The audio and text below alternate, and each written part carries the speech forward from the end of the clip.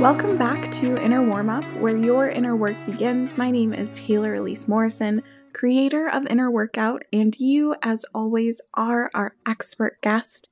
Thanks for being here. We are entering a new month, and this month I wanted to get back to the basics when it comes to self-care. Yes, Inner Workout is a self-care company. Yes, this podcast talks about self-care and inner work. And I think it's always worth it to go back to the basics. And honestly, I've needed to go back to the basics for myself. And so I hope that you'll come along with me this month to have a really nice starting point. I probably should share the definition of self-care that I use and that Inner Workout uses, which is that self-care is listening within and responding in the most loving way possible. It's listening within, it's responding with love.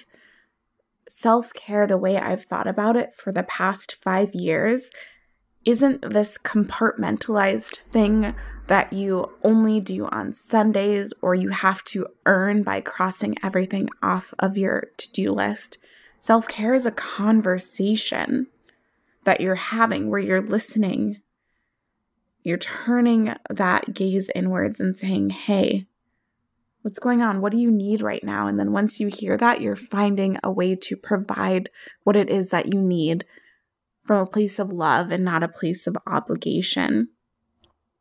And one thing I appreciate about talking about self-care in this way is it moves self-care from being this escape, this thing you do to get out of your life, and transitions it into you having a care-filled life.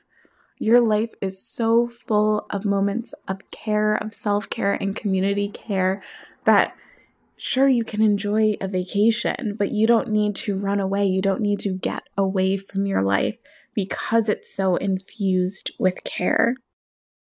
And especially at the beginning of my self-care journey, I had a lot of stops and starts because I was treating self-care like this escape, like this thing that I could do for 3 minutes, 30 minutes, 3 hours, and expecting it to change my life when the way I had structured my life didn't have much care in it, didn't have much care for myself, certainly, and sometimes didn't have care for others either.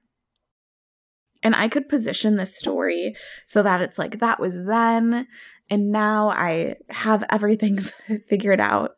I run this self-care company. Of course, my life is filled with care. But if I'm being honest, the question that we're talking about today is your life filled with care? Is your life care-filled? If you would have asked me that a month ago, if I was being honest, I'd have to say no. I was coming off of my book deadline, and I had other commitments in life, just felt really full, and not in this way where it was full and abundant and rich and I was enjoying all of it. It felt really full, like I had to have my head down and be really focused, and I tried to bring as much care into the situation as possible, but I still couldn't say that my life was care-filled. I was still feeling a lot of anxiety. I was still feeling a lot of uncertainty. I wasn't feeling a lot of joy either, honestly. And so I took a lot of the past month to tweak things and say, okay, I am not feeling cared for in my life as a default or as a general rule. I need to switch some things up. What needs to change here? And for me, when I asked myself that question, okay, is your life care-filled? The answer was no. and I thought about what needed to change, one of the first things for me was my mornings. I was literally starting my day off on the wrong foot. I know what makes me feel cared for, supported, and energized in my mornings, and I was not consistently doing any of those things. And for me, it's not about how long I do each element of my morning ritual, but it's that they're there.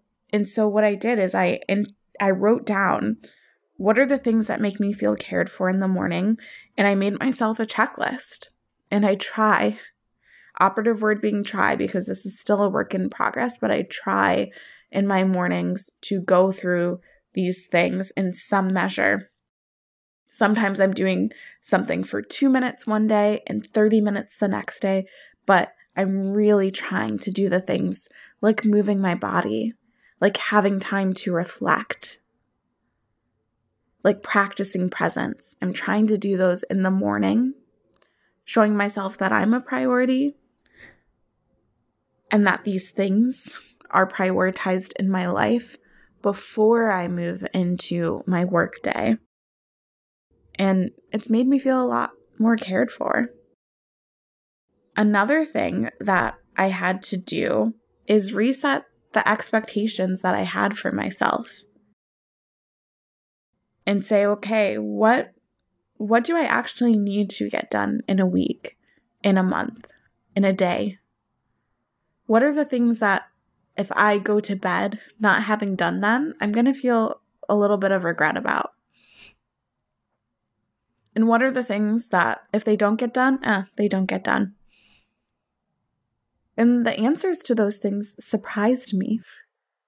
So I did some shifting and I gave myself more grace in some spaces. And I lovingly held myself accountable in other ways. And overall, my life feels so much brighter than it did even this time last month. And what's happened for me through this process of tweaking and shifting and moving some things around, doing some spring cleaning of sorts, is that it has allowed so many things, even things that I used to not be super excited about, like cleaning my home, to become an act of care.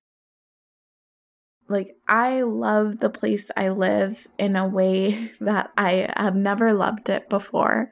I'm caring for it in a way that I've never cared for it before, just because I had a conversation with myself about what would make me feel cared for, about what was important to me, about what I needed in this moment, in this season of my life. And another thing that has been a support is in the group chat, in the inner working group chat, the full name, its government name. Every week we have an accountability thread. And so I've been setting intentions for things like, I want to see beauty.